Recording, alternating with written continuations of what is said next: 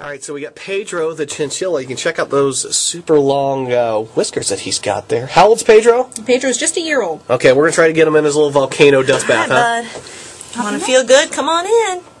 Oh, it's going like a in. spa day. Oh, yeah, it's nice in there. Up. There you go, bud. Give him a little tumble. He's like, what? What? You can see some of the ashes actually reflecting on his fur. It's kind of shiny in there, and it just polishes his fur up, so he's nice and clean. He's just gonna sit. Yeah, he's clean. soaking. This is a bubble bath for him today. He's just soaking in it. How much does he weigh? Oh, next to nothing. Ounces. Less than a pound, yeah. Alright, well, thanks a lot, Pedro. He's like, I'm out of here. Cutie.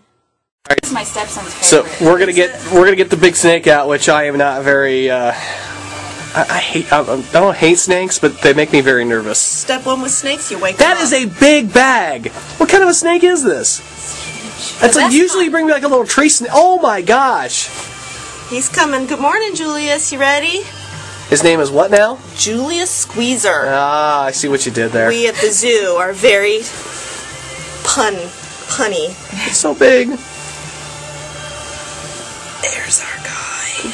God, he's fat. He's muscular.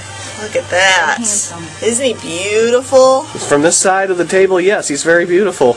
As long as he stays on that side of the table. You can even pick up some almost rainbow iridescent sheen to his scales, almost rosy colored. About how much does he weigh? 20, about 20 now, yeah. 20. About how long do you think he weighs? He's almost about like 5 feet. If you stretch him out, he's almost 7. Just gorgeous. Look at those eyes.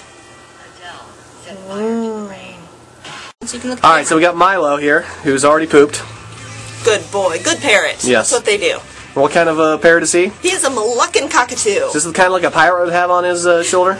You know what? Different pirates I have seen, I've researched this, have different kinds of parrots. So he definitely could be a pirate's buddy. And when he gets a little aggressive, his feathers go up, don't they? I mean, that's like his thing. When he gets excited, or when he gets mad, or when he gets scared, he'll stick these head feathers up right here.